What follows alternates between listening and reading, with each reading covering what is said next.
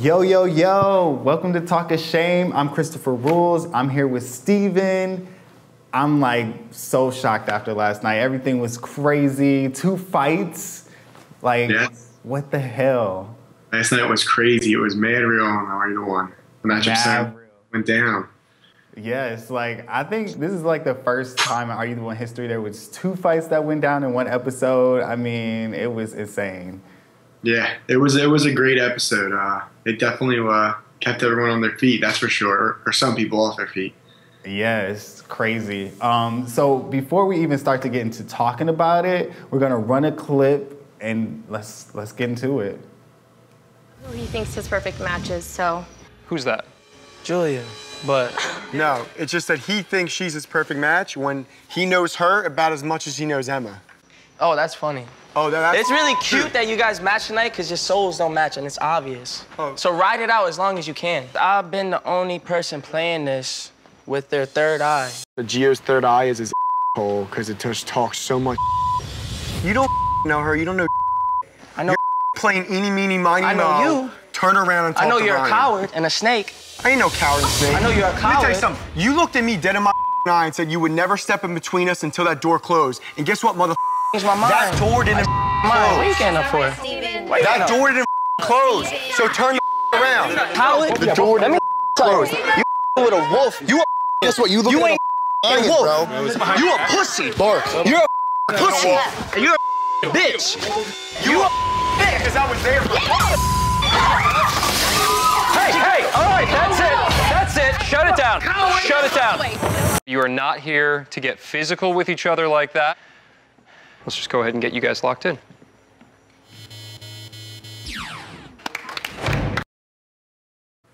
That's it. Shut it down. Yo, I'm back with Steven, and I can't believe like all this stuff. Like it was nuts. You got like you fell into a table. Like what the hell happened? Well, first off, like rewatching it, Prosper is hella strong.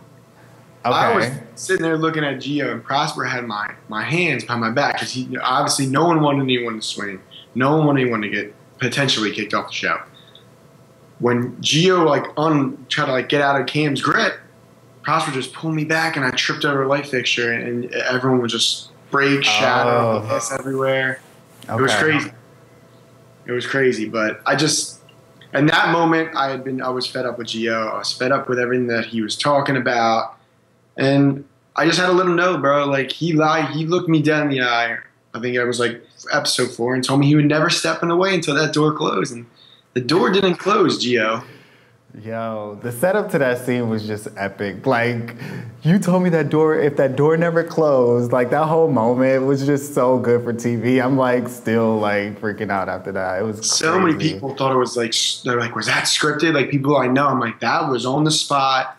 I meant what I was saying. I know what I needed to say. And I said it. It was that good. It was that good. I mean, it did seem like scripted as like how well you like pointed out that moment. It was so good. And I thought that Gio threw you into the table. So Prosper was trying to hold you back and you fell into the table? Because I didn't know it was right behind me. As soon as I took my first step back, it was there. That's why I got up right away. Okay. Wow, man. So one thing I want to know is like, how much do you guys owe MTV after like all the stuff that was broken? Because I mean, I'm pretty sure you guys have destroyed that house. We should like do a video camera of like showing everything that happened after the house, like a before and after. Yeah, we broke a decent amount of stuff, preferably Gio and John, but it was great television, I'll tell you that. Like, I think all the stuff that was broken was worth it. Yeah, I mean, we were trending #5 on Twitter. Like, we were blowing up the social feed at that point. Like, we were going crazy on social.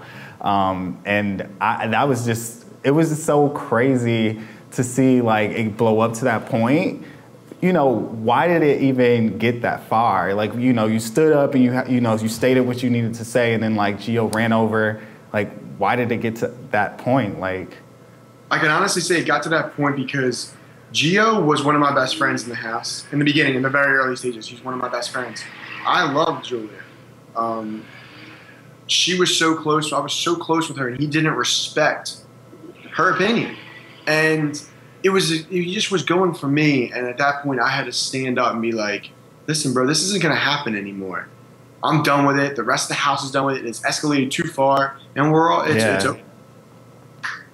Yeah, I mean, we've seen that whole thing play out, and like me as a viewer, I was just wondering, like, was there anything behind the scenes that happened before that fight? You know, we've seen like Gio pulled Kaylin and Julie aside, and they talked for a moment, and you know, he was trying to say something to them, and he like walked away, and like he blew up. Did that have anything to do with it getting that far? Yeah, so at the Adam and Eve party, we'll take it back to the Adam and Eve party. There was, you know, a lot of mixed emotions. It was a very emotional night, and Gio kind of had a breakdown moment, and I kind of picked him up and helped him to the car, and we had a long ride home from the Adam and Eve party where we exchanged a lot of mixed emotions and feelings, and I almost thought it was like a bonding moment. Maybe this was going to come to an end. He was trying to explain to me like where he was coming from and why I was doing it, and vice versa. So when we got back to the house, he wanted to talk to Kaylin and Julia. I thought maybe this might have been the end of it. Apparently, he wanted to tell Kaylin and Julia that he loved them both equally, and he didn't know what to do. And he was torn between, like, I don't know, some philosophical thing he was going to say. Probably was BS. And that's when Julia pulls away. Me and her basically go to bed. Gio sees me and Julia being our, you know, flirty, lovely, goofy selves. Turns, throws that bowl. More broken stuff, of course. And that's when everyone had to jump on him, tell him to calm down. And that's what led to that moment at the matchup ceremony. It wasn't squash. Wow. He was just trying to, in my eyes, he was trying to weasel his way in and use maybe tricking me to get closer to her, and it just wasn't happening. Wasn't happening. I mean, so from the sounds of it at this point, you know, it sounds like it's a battle of egos, and it sounds like Gio really just wanted Julia because he didn't want you to have her. Do you think that was it, or do you think they had a genuine relationship? Because, you know, I asked him already, you know, why did he feel like Julia was his match on the last Talk of Shame? So, you know, was there anything that we didn't see, or was that genuine? Like, did they have a connection and, you know, we just didn't see it all happen? Honestly, it was John 2.0. It was John all over again. He's sitting here just, he's looking and saying, didn't even know the girl. And honestly, if he had taken the time respectfully to get to know her, I might have would have understood. But no, it was just egos. And at that point, he was just really upset because he couldn't break me. I wasn't going to give into it. There was multiple times in the house where it was just like instigated, like trying to like poke. And I was like, bro, I don't care. You're not playing games with me. It was an ego thing. As Kaylin would say, it was a pissing contest. She was. I mean, Kaylin always has the best like one-liners. I love her. She was probably one of my best friends in the house. Nice, nice. So another thing too, while you were watching it last night, you know, did you have any regrets? You know, while it was playing out, was there, you know, a moment you were like, man, I shouldn't have said that, or did you just kind of stand by everything you did during that moment? I mean, I completely stand by everything. The only thing we're gonna have is tripping over that freaking table, my glass, smashing it. I mean, for good sound effects, but everyone's like, "Oh, did Gio get him?" And I was like, "No, it's tripped." But I have no regrets. I stood up for what I believed in, and I stood by my girl, and that was it. I was happy with myself. Cool, cool. Okay. I mean, that's good to know. I really was wondering that. And then I have something. There was this quote that you said that was pretty amazing. You said, Gio's third eye is his bleep hole because it just talked so much bleep, poop emoji. That quote was amazing. Like, how did you even come up with that? It's hilarious. There's something, actually, if someone knows it the most, it's Gio. He would call me Wizard in the house because I'd always come up with quick, like, clapbacks and lines, or they would call me Ryan 2.0. Because I was always so quick to just come up with something on the spot. It's just who I am as a person. As a person.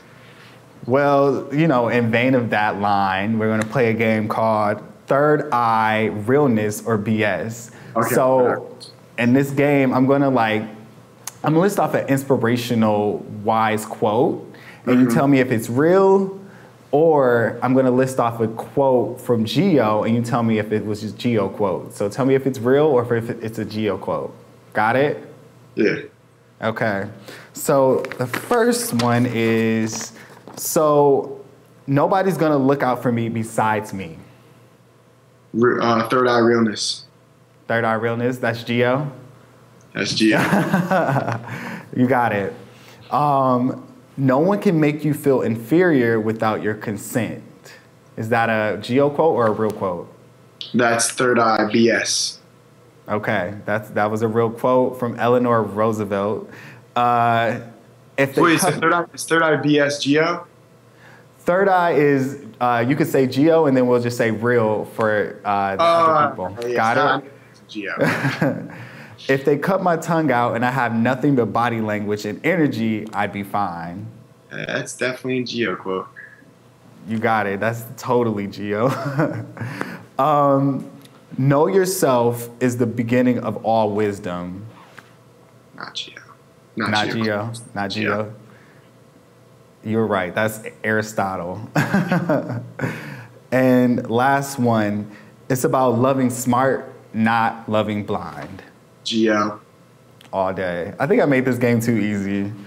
You got this too big. I don't think you made the game too easy. I think Gio makes the game too easy. Dang. Okay. The beef is still alive, I assume. Dogs are so predictable. Yeah. Wow. Okay. Well, that was Talk of Shame. We went through everything.